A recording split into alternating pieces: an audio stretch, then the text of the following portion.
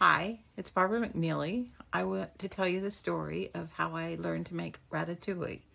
It started the summer of the pandemic when we were going to the farm every week to buy our produce, since the farmers market had shut down and the grocery stores were crowded.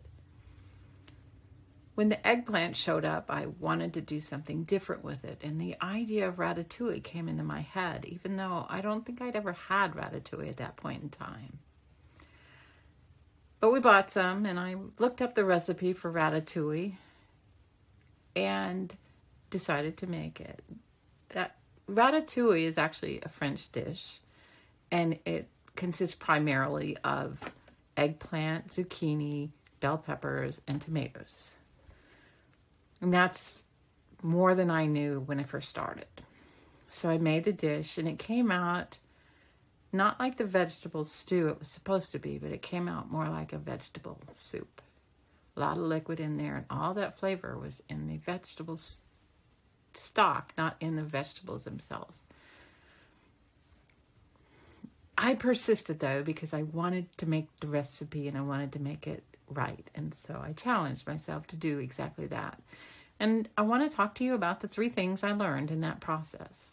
The first thing I learned was that it is a vegetable stew and what that really means. So to stew a vegetable means that it cooks in its own juices. So you don't have a lot of liquid. If you've made a soup before, you know that you add a broth of some sort to it.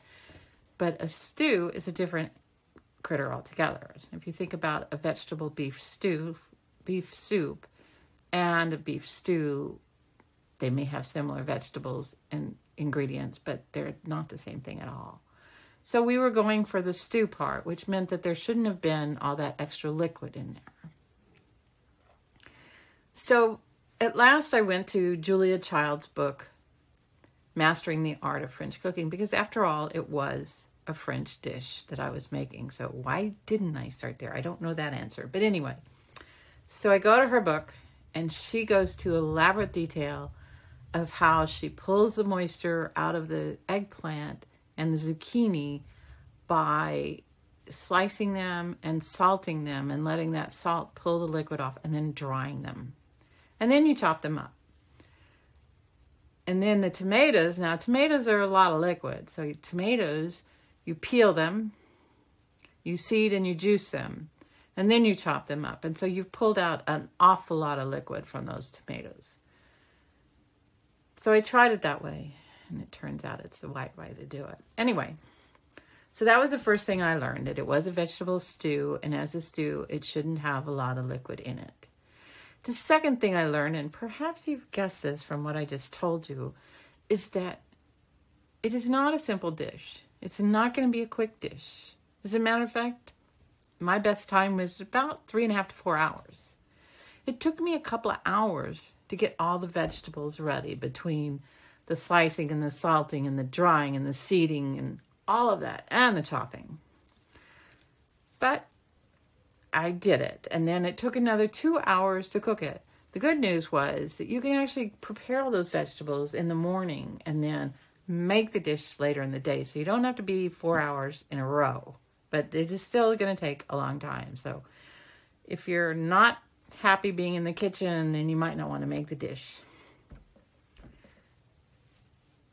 The third thing I learned when I was making this dish was I did a lot of internet research. Even though I finally went to my own cookbooks, I did do a lot of internet research. And suddenly this little listing came up from IMDb, which is where movies are listed. And I thought, why is a movie thing showing up in Ratatouille? Well, it turns out there's a movie called Ratatouille. And it's about this rat who grew up in France and declined the usual fare that rats eat, which, if you don't know, I'm not going to tell you, but he was a connoisseur of good food, and he wanted to learn to cook, and he actually even wanted to open his own restaurant. His name was Remy, by the way. And it is really a delightful movie. Now, the interesting thing was, I actually gave a speech in Toastmasters last week talking about this, basically what I'm telling you now.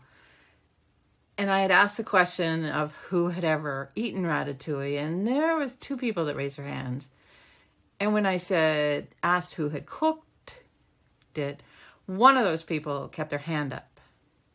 When I asked who had seen the movie, a lot of hands went up. So perhaps you've seen the movie, even if you've never tasted ratatouille.